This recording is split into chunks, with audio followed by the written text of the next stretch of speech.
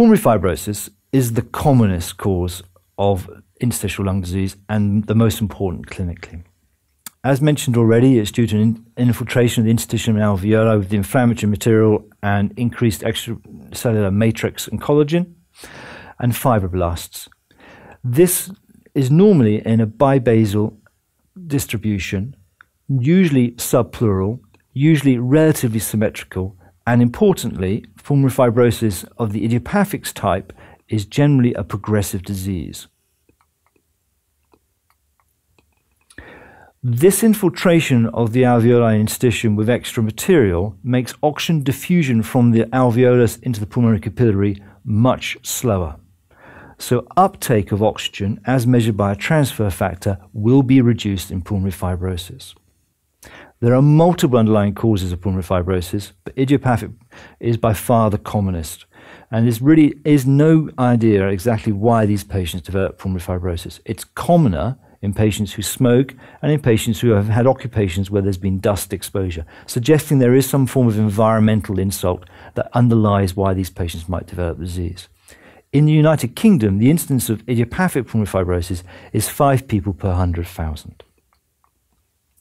This table describes the differences between the different causes of pulmonary fibrosis. At the top, you have idiopathic disease, which, as we already mentioned, is a bibasal, symmetrical, progressive disease. It tends to affect men. The median age of onset is 70 years. There's a very similar disease, but that's associated with connective tissue diseases such as rheumatoid arthritis, systemic sclerosis, and dermatomyositis. And this is a more even distribution between men and women and tends to affect younger patients, but again is a bibasal, symmetrical disease and can be progressive, although overall the prognosis of connective tissue associated pulmonary fibrosis is much better than idiopathic pulmonary fibrosis. Then you may get diseases such as end stage of sarcoidosis or hypersensitive pneumonitis, where the disease is not bibasal distribution but tends to be upper lobe disease. As I've already mentioned, both sarcoid and hypersensitive pneumonitis may cause pulmonary fibrosis, but this tends to be an upper lobe distribution rather than basal. Then there are some causes of pulmonary fibrosis which often start with an acute onset, such as drug toxicity, radiotherapy, and after an episode of adult respiratory distress syndrome. So how does pulmonary fibrosis present? Well, usually it presents with exertional dyspnea. The patient will say, I've been getting breathless and more breathless over the past few weeks or few months. Sometimes the patient may have a cough as well, which is usually dry but can be productive of clear phlegm.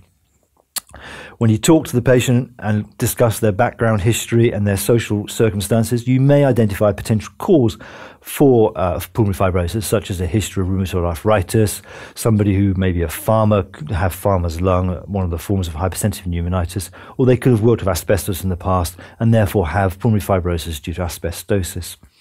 In addition, they could have had radiotherapy or chemotherapy, and that might be identifiable when you take their drug history and their past medical history.